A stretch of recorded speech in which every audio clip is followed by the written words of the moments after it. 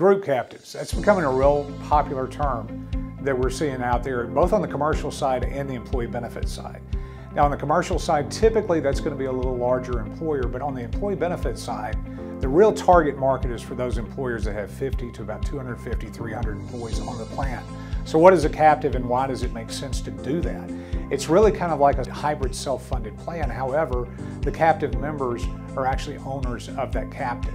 And by pooling together different employers within a captive, you can round them up under a self-insured contract, and they are able to implement strategies to help manage care that you typically would not get directly from the traditional marketplace. And we have found that by doing that, what happens is there's a buy-in from the client. I now own this. This is part of what we do.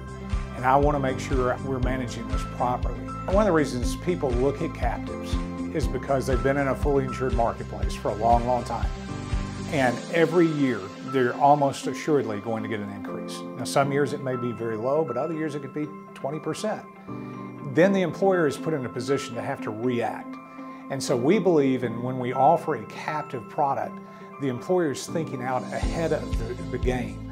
They're not just reacting to a marketplace, they're seeing in real time what is happening in their claims and in the claims of the pool with these other employers.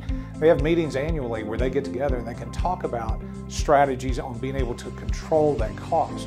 You can't do that in a fully insured marketplace. You're at their mercy. This is a way you can have an active involvement and possibly save you some long-term money